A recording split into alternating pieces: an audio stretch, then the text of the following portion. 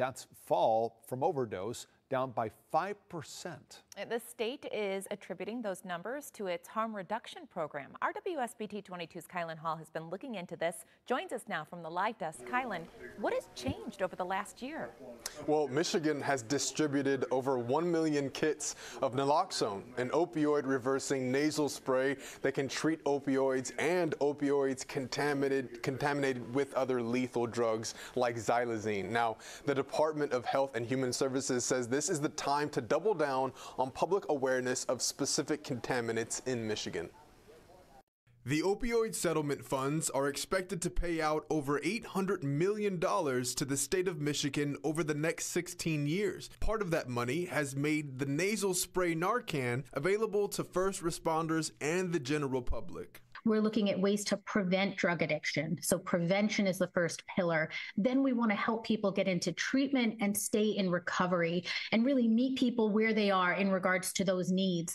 Dr. Bagdasarian says Narcan reverses opioids like heroin, morphine, and fentanyl. And even though it may not work against some street drugs, health officials are still recommending the Narcan in an overdose case because often drugs are combined. But what we're seeing is a lot of street drugs are now contaminated with things that aren't opioids. They're contaminated with things like xylazine and now a new contaminant called medetomidine.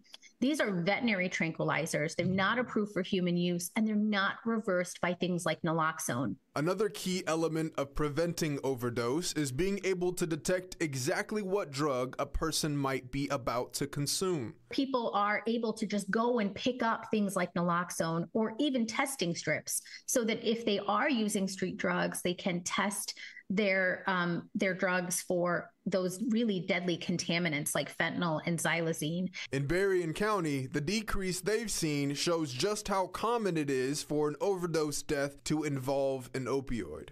In 2022, we saw about 85 to 90% of overdose related deaths included in opioid.